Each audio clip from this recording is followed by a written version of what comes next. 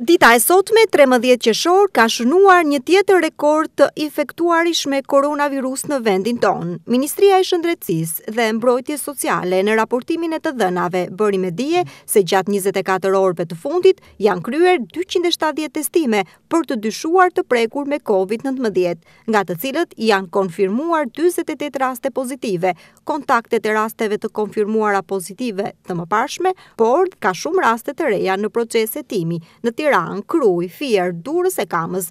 Shpërndarja e rasteve të reja është 24 raste në Tiranë, 8 raste në Krujë, 4 raste në Durrës, 3 raste në Fier, 2 raste në Lezhë, 2 në Puk, 3 në Kamës, 1 në Gjirokastër dhe 1 rast i ri në Elbasan. Në vendin tonë janë aktualisht 398 persona aktiv me COVID-19. Burime për Adrianet bëj me dije se një prej 4 rasteve pozitiv të shënuar 24 orëve të fundit në Durrës është një punonjës i administratës së bashkisë. Një punonjës i kësaj administrate mësohet se është infektuar si rast i kontakteve të konfirmuara pozitiv të mëparshëm. Konfirmimi i këtij rasti bën që të gjithë punonjësit e bashkisë së Durrësit tashmë do të nënshtrohen kryerjes së tamponit, ndërkohë që bashkia bëhet institucioni i dytë vendor pas kadastrës që preket nga COVID-19.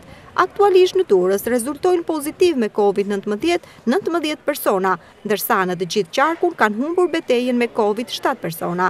Me gjithë shifrat në rritje, qyteti bregdetar ka kaluar sot një të shtunë të qetë, ku lëvizjet kanë qenë normale si çdo të shtunë, ku qytetarët kanë zgjedhur të kalojnë fundjavën në natyrë.